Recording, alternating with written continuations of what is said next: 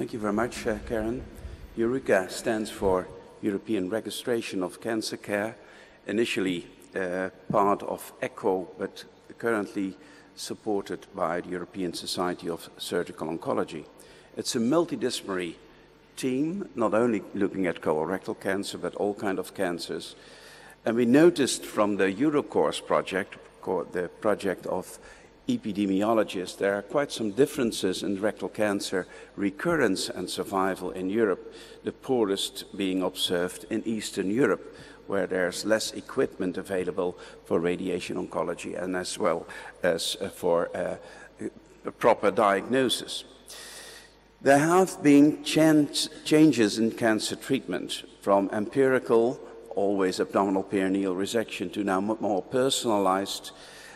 Part of it should be multidisciplinary management, both by the diagnostic and therapeutic regimens, but also quality assurance plays an important role. Do we strive to no variation? That's simply not possible. Each patient is an individual with differences in genetic backgrounds, lifestyles, comorbidities, especially for the elderly, and patient preferences. So we want to reduce systemic variations and look at under versus over treatment in our elderly populations, organ and function preservation that will be dealt in later on in the session, quality of life and patient preferences. So quality assurance is essential for good medical decision-making. Quality assurance programs aim to optimize the quality of care by determining standards, reduce variability, and there should be a continuous quality improvement program. Just an example of the Dutch TME trial with quality control of radiation therapy, surgery, pathology nationwide with no adjuvant chemotherapy, a close collaboration throughout the study, although only 5 operations under supervision were mandated throughout the study with external instructor surgeon and local surgeons, reducing abdominal perineal resection rate to half. Also, standardization of pathology, playing an important role also in assessment, the circumferential margin, but also the quality of surgery. And this led to a 10% improvement of overall survival by doing this study in the Netherlands and reducing local recurrence by 60%. So clinical trials are still very important, have a large educational effect, but 99% of European patients are treated outside of the context of clinical trial. And then we come to audit, a quality instrument, collecting detailed clinical data from different healthcare providers, adjusted for baseline risk, and fed back to teams, hospitals, and ultimately also surgeons. So you have an audit cycle which we published about the structure, set quality standards, collect data, compare that with the standards, develop plan for changes, implement changes, and so on. There are a number of examples, like the Norwegian Quality Assurance Program, nationwide, where they looked at the quality of care. And you see that local recurrence in 5 years, as a result, improved dramatically. And they calculated on a WIBE that from 1993 to 2007, 2,500 patients saved their life through this improvement of the quality of treatment. And the cost was 1.6 million euros. And you can see that although Norway is a very rich country, that a Norwegian life is pretty cheap, costing less than 700 euros. And you can see continuous improvements here in Norway every time that it was measured and fed back. The local recurrence rate as well as the overall survival rate improved. And that's a continuous system. Subsequently also Sweden did that and also looked at the impact of hospital volume and found that when less than 25 procedures were performed, in-hospital mortality increased, but also they found that not only local recurrence and mortality had a change with volume, but also rectal cancer death in the long term was significantly poorer in a low volume team. Unfortunately, this is only 0 to 12 cases per year, and we strive at much higher rates. That was done by the Danish audit. Here you can see that the number of surgical departments treating rectal cancer decreased from 52 to 26, and therefore reducing also 30-day mortality, recurrence-free survival, and overall survival by this audit system. We started in the Netherlands with a national audit system for colorectal cancer in 2009. Almost all patients are now included, and we give feedback and mirror information to all the hospitals. So you get an online feedback. You can always access and see with the red dot where your hospital is and how you perform. When you're an underperformer, you get specific feedback how you can improve. And when you're performing excellent, you will also get a visit to see how come you do it so well. And here you can see, for instance, the improvement of using preoperative MRI for rectal cancer patients over the years. So feeding back, you should perform better. And here you see rectal cancer patients discussed in a preoperative multidisciplinary meeting preoperatively. Every year there was an improvement. And of course, the underperformance get a warning that they should have their patients discussed. And this is an overview picture of 3 years improving outcome in colorectal cancer, severe complications, less 14%, re-interventions, hospital stay minus 8%, 30-day mortality minus 24%, and in hospital mortality minus 23%.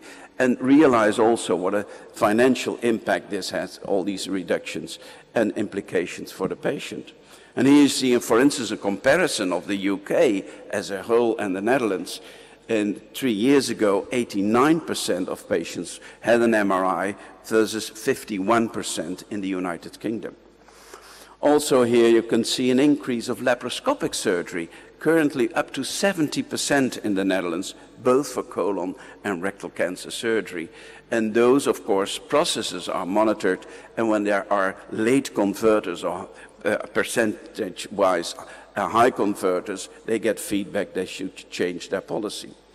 Also decreasing missing circumferential margins in rectal cancer treatment. Now it is virtually well under 5%. And also the effect of auditing on the lymph nodes found in colorectal surgery increased every year, including, of course, the pathology as well. So excellent results. However, differences between European countries remain, and we should also look at these at the European level. And there comes this EURECCA project, increase in quality, decrease in variation, looking at outcomes and identifying best practices and define uniform data sets. So it is an international platform consisting of epidemiologists, also patient organizations like EURECCA and clinicians of all disciplines. And we strive at large database registries and mining, data comparison, identifying about best practices, consensus meetings, and guideline formation, especially for those groups not included in clinical trials. So in the literature, it's only cohort studies, but for elderly patients with comorbidities, I think it's the best evidence we have so far, a good accessible database. We organized, for instance, in December 2012, a consensus for colorectal cancer management with all the societies, including nurses, EURECCA and registries in Europe. On every statement, we had votes, and 75% of the expert voters, and when there was less than 80% agreement, we reformulated the statements, and thereafter we had a 3-day discussion and published it all in a manner that you have treatment modalities and flow sheets, how treatment decisions should be made. And this is a publication in the European Journal of Cancer, but in all specialty journals, surgical oncology, medical oncology, radiology, it was published. And here you see, for instance, an international comparison.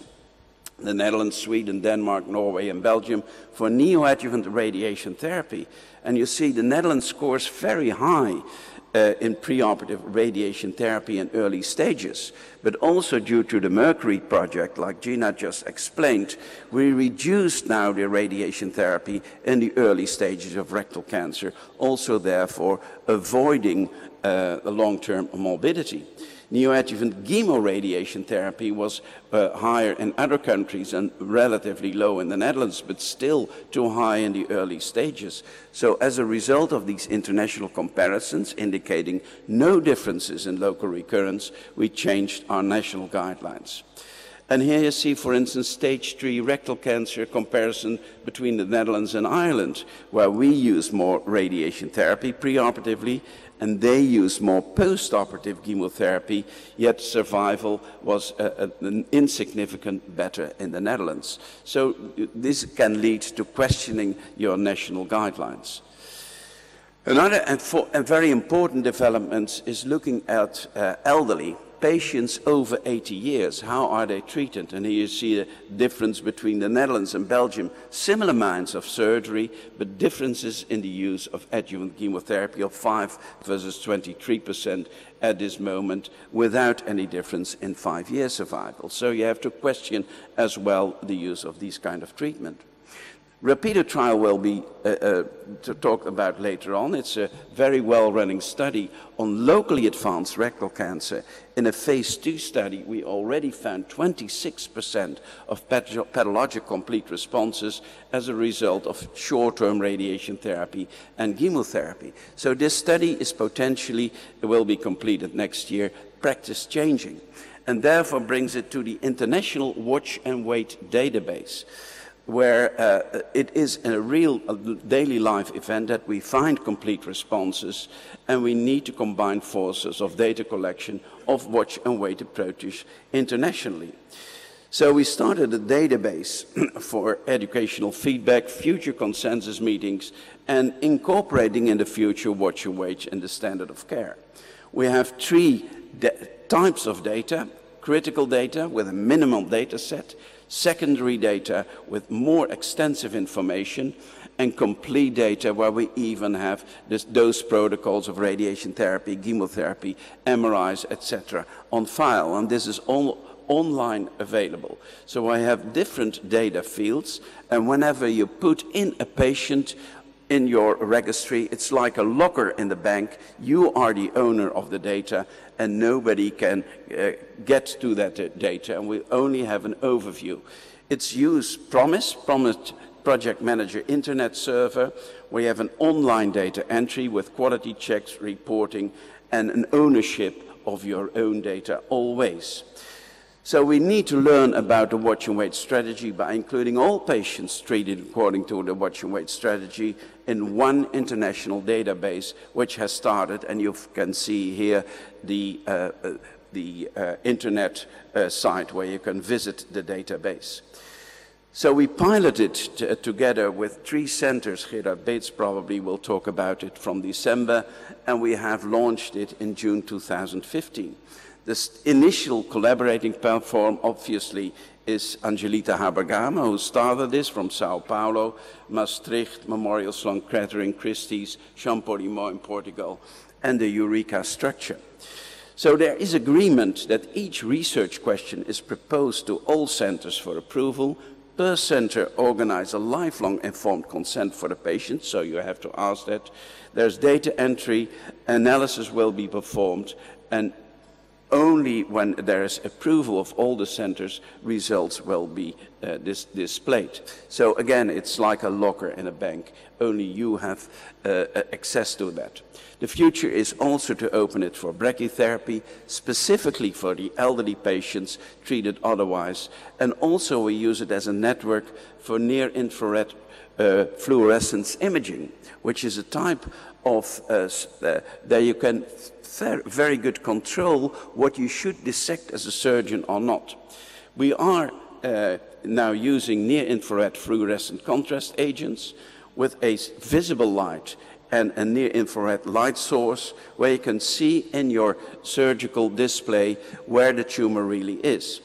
And we are entering now tumor-specific imaging with targeted fluorescent probes, which can also be linked to PET scanning.